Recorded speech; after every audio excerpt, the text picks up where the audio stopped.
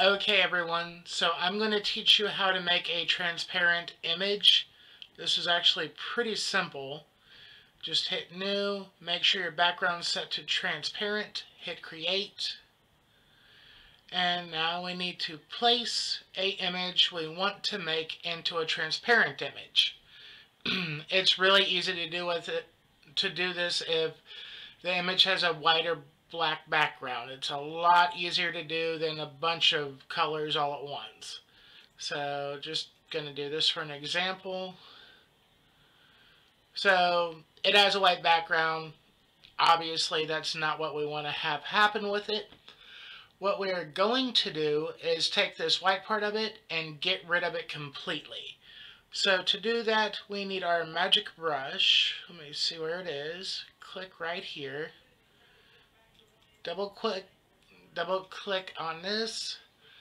Go over to chest info. Right click on it.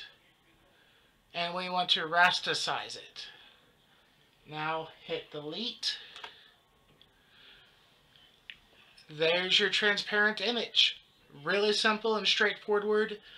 When we export this, we want to export it as a PNG or the transparency will not work. It's very, very important that you set it as a PNG. So we're just going to let it be new project, hit save. Now, it's going to be saved to my desktop. What I'm going to do is do a new one. So we're going to create a transparent background again. And let me see here. We want to do open in place again. Okay. We're just going to use this for the background image anyways.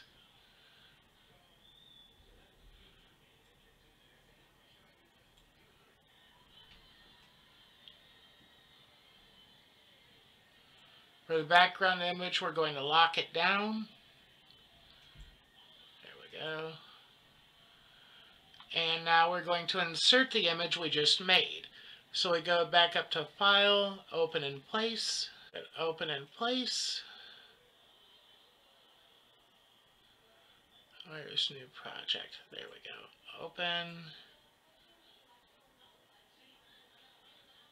And now it is a transparent background. And you can shrink it down like this, or you can go to the move selector, click over here, and you can move it around. So that's actually pretty easy and straightforward to do. It's really, really simple. If the background is black or white, it just auto selects the stuff. You hit delete and it removes the background and just leaves the image. Just make sure when you're doing that you have the magic wand selected. You go over to the image and you hit rasterize or raster size or however you say it. Now if you want to save this, go over to File, go to Export, hit PNG. Remember, you have to save it as a PNG or it will not be transparent. Hit save and you can go down and open it up and drag it onto your desktop.